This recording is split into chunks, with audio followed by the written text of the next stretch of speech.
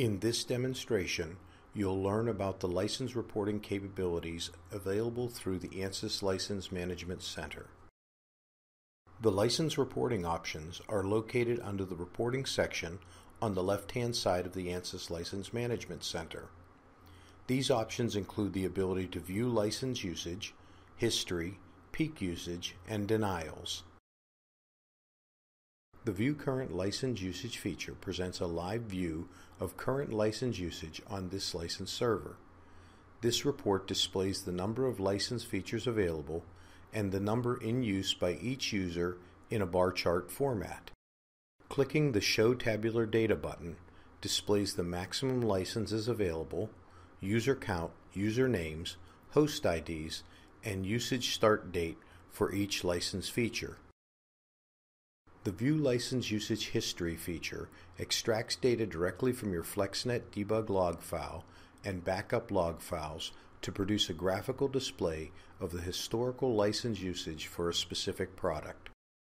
Select the appropriate data range from the available drop-down menu and click Generate. The Ansys License Management Center queries the logs and then displays the license history for the default product. Select the appropriate product from the drop-down menu to display the usage history for that feature license.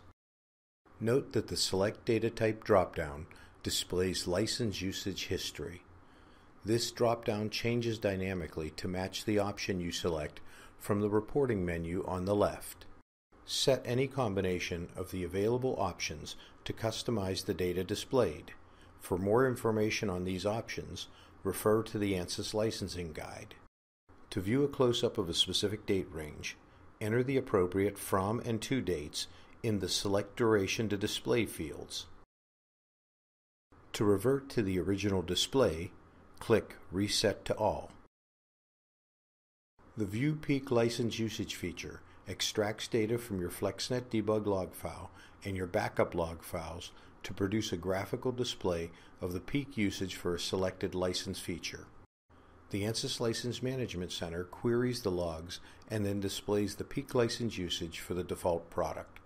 Set any combination of the available options to customize the data displayed. Clicking the Show Tabular Data button displays the peak license usage for each day as well as the average for each month and for the selected period. From the tabular view, you can export the data that is currently displayed to a comma-separated value file.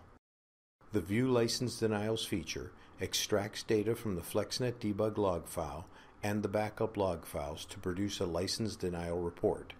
This report displays the number of license denials that occurred for a specified feature. Set any combination of the available options to customize the data displayed.